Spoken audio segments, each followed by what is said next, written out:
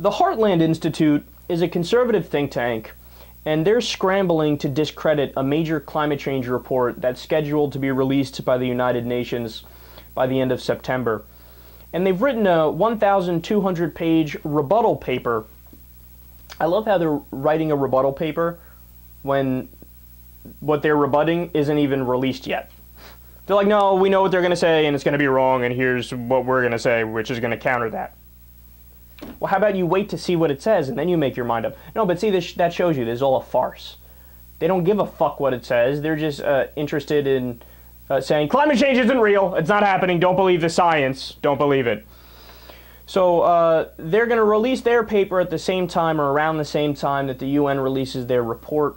And get this, they've budgeted nearly $1.6 million for the release of their paper. Isn't that amazing? Like, what a waste of $1.6 million. But that begs the question, of course, where is their funding coming from? Well, as is usually the case with right-wing think tanks, the funding came from the fossil fuel industry, natural gas industry, oil companies, so on and so forth. And that's not surprising to anybody. Those companies have a vested interest in making sure that people think climate change is false, so they're going to fund things that make people think climate change is false. But what I'm amused by is how little they're trying. So they didn't even bother to get like a couple of people with some shred of respectability left. No, they went right back to the same players that they always go to, and these guys are comical. Look, let me give you one example real quick. A guy by the name of Fred Singer is working on the paper.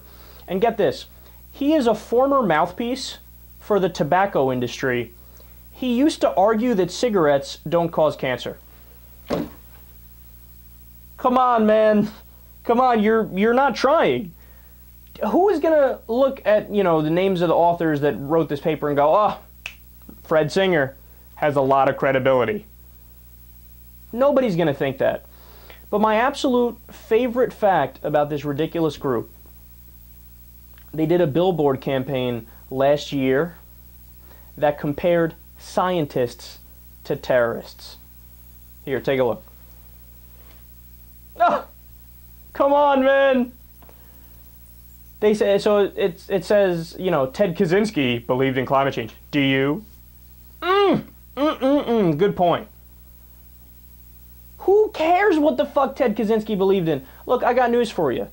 I don't care whether Ted Kaczynski believed in climate change, James Holmes, the guy that shot up the movie theater, or if Kim Jong-un believed in climate change. It doesn't matter. That has no bearing as to whether or not climate change is true or false. Like, is that really the line of reasoning you're going to go with? But that is like the most obvious logical fallacy I've ever seen.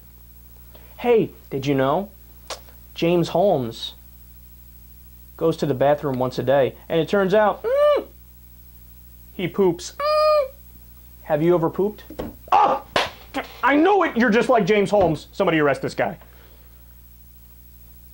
But that's the argument that they're using. Sometimes James Holmes, he breathes. Do you breathe? Oh, God, I guess you're just like him because he breathes and you breathe. See? He believes in climate change. You believe in climate change. See? No, the reality is 97% of climate scientists say it's real, it's man-made, and we need to do something about it ASAP. 99.8% of the studies done from 1992 to 2012, the huge meta-analysis of those studies, all the peer-reviewed studies, 99.8% of them say it's real, it's man-made, we need to change it ASAP, right? That's all you need to know. Those are all the facts that you need to know.